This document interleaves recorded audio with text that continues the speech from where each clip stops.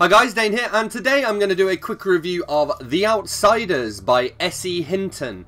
So I'm going to quickly read the blurb and then I'm going to talk to you a little bit about the book before I go through and actually check my notes. So, growing up on the mean streets of 60s America is tough.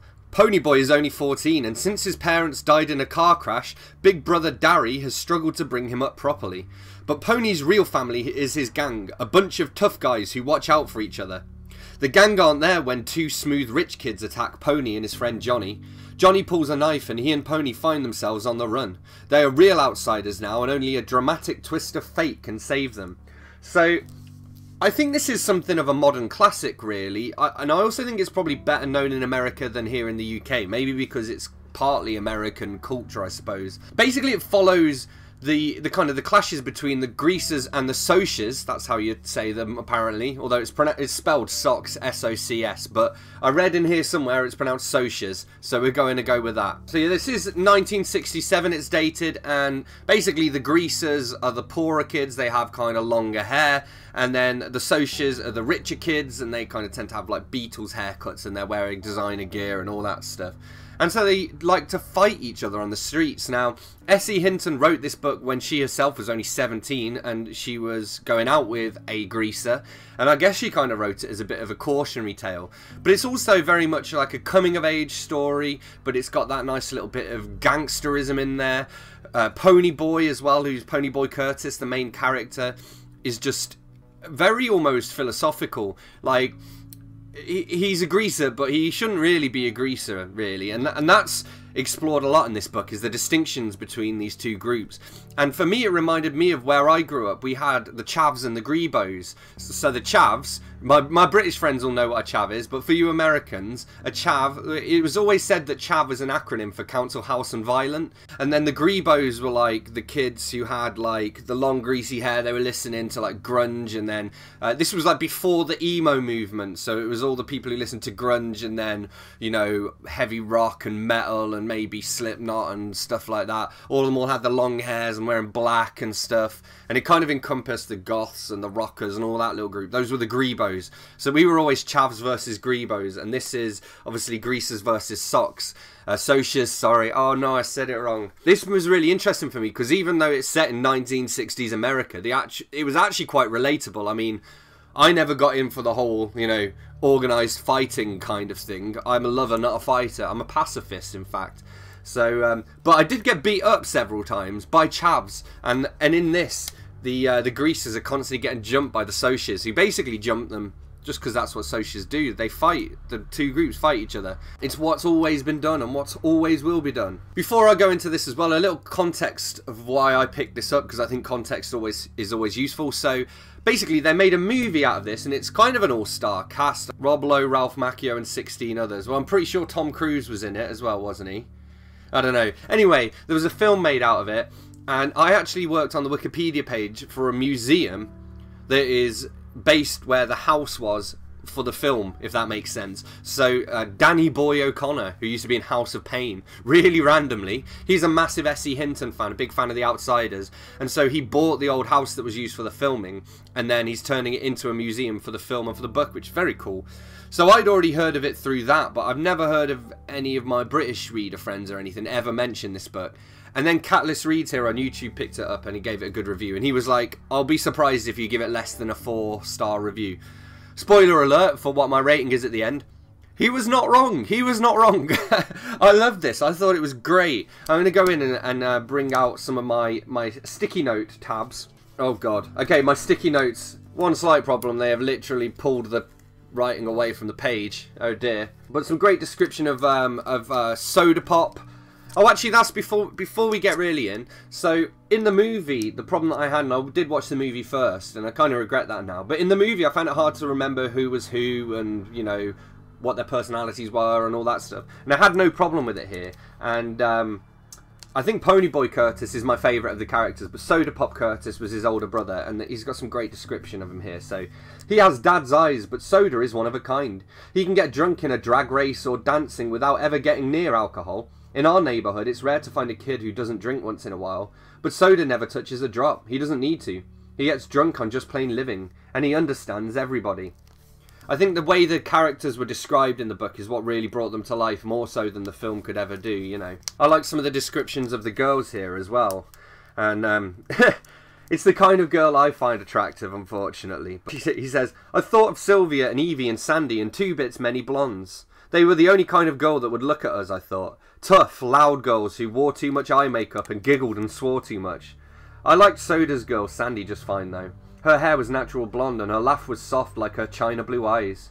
She didn't have a real good home or anything and was our kind, a greaser, but she was a real nice girl. Still, lots of times I wondered what other girls were like.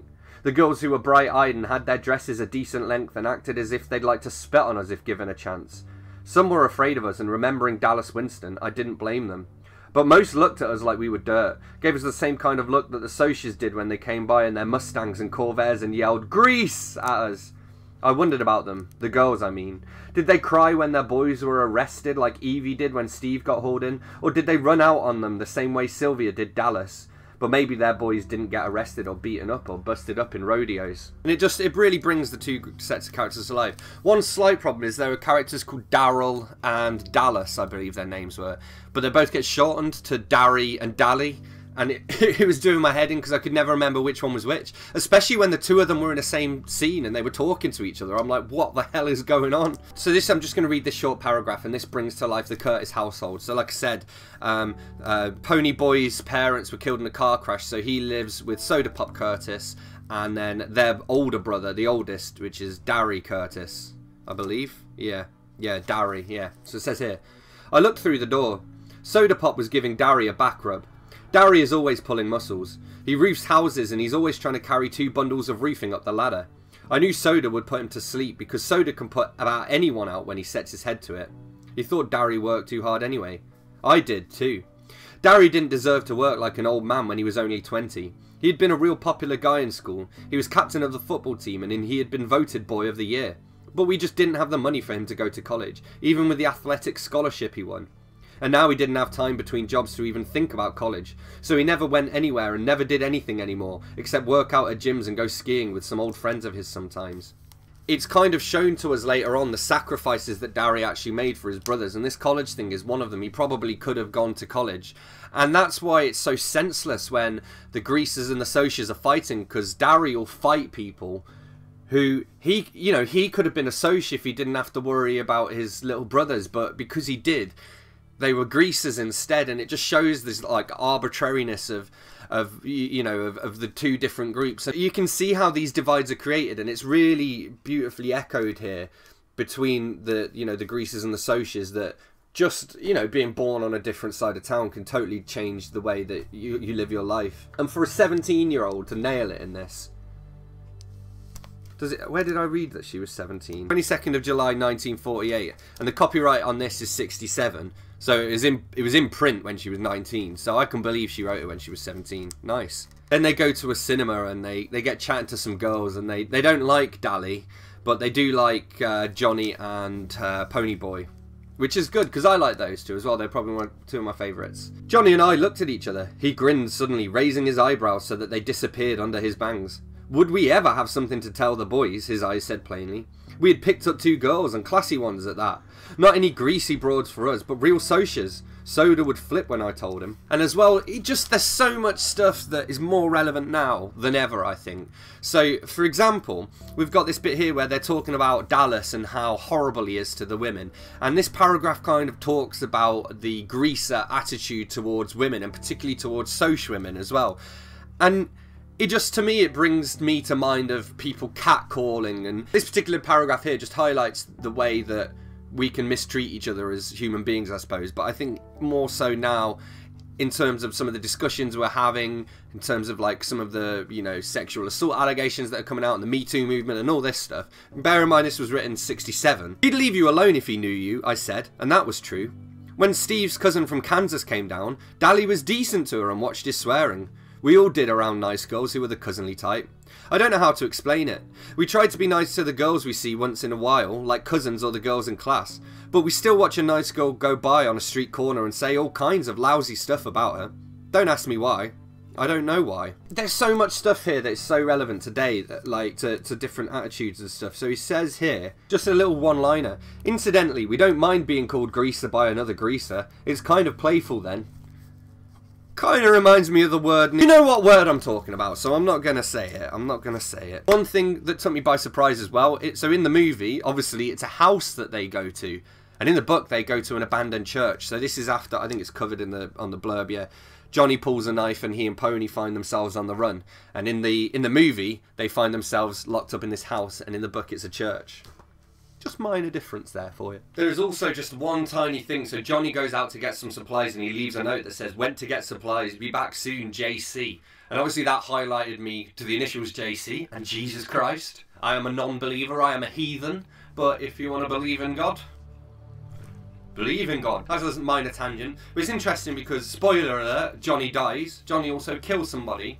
So it's like Jesus died for our sins. Johnny, with the same initials as Jesus, also died for our sins and killed somebody for them as well. There's a great bit as well when they're on the run and they're like, oh, we don't want people to be able to see us, so they have to cut their hair. And obviously they're greasers, so their hair is pretty much part of their identity. And it kind of explores that in terms of the dialogue they have with each other and how they feel about having to cut their hair off. And even in terms of how other people react to it, actually, when they finally see them. They spend some time reading Gone with the Wind, which I think is great. I mean, these two little gangsters, you know, they're carrying knives around and stuff, and they're sitting there reading Gone with the Wind by Margaret Mitchell, is it? Well, probably. I mean, this is a great way of explaining, again, of characterising these characters. So we're talking about Johnny here. Johnny had failed a year in school and never made good grades. He couldn't grasp anything that was shoved at him too fast, and I guess his teachers thought he was just plain dumb. But he wasn't. He was just a little slow to get things, and he liked to explore things once he did get them. And then it says, of them reading Gone with the Wind, it says, he was especially stuck on the southern gentlemen, impressed with their manners and charm.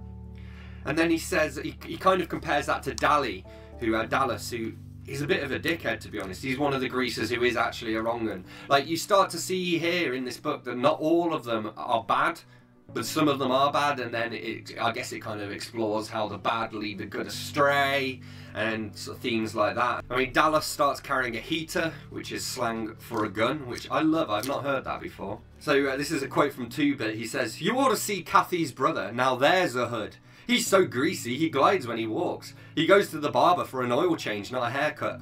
It's just cracking me up. Johnny ends up in hospital, which is really sad, and his mother goes to see him.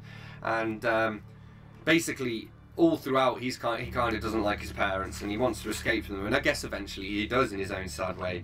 So I'll just read this paragraph, I think. "As we walked out into the hall, we saw Johnny's mother. I knew her. She was a little woman with straight black hair and big eyes like Johnny's. But that was as far as the resemblance went. Johnny Cake's eyes were fearful and sensitive. Hers were cheap and hard. As we passed her, she was saying, 'But I have a right to see him. He's my son. After all the trouble his father and I have gone to raise him. This is our reward. He'd rather see those no-count hoodlums than his own folks.' She saw us and gave us such a look of hatred that I almost backed up. 'It was your fault, always running around in the middle of the night getting jailed and heaven knows what else.' I thought she was going to cuss us out, I really did." 2-Bit's eyes got narrow, and I was afraid he was going to start something. "I don't really like to hear women get sworn at, even if they deserve it." "No wonder he hates your guts," 2-Bit snapped. So here we get a little thing where Daryl ends up fighting one of the socias who was a former friend of his. So I heard Soda give a kind of squeak and I realised that the blonde was Paul Holden. He'd been the best halfback on Darry's football team at high school, and he and Darry used to buddy it around all the time. He must be a junior in college by now, I thought. He was looking at Darry with an expression I couldn't quite place but disliked. Contempt? Pity? Hate? All three? Why? Because Darry was standing there representing all of us, and maybe Paul felt only contempt and pity and hate for greasers.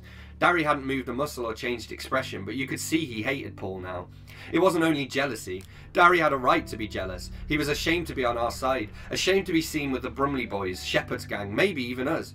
Nobody realised it but me and Soda. It didn't matter to anyone but me and Soda.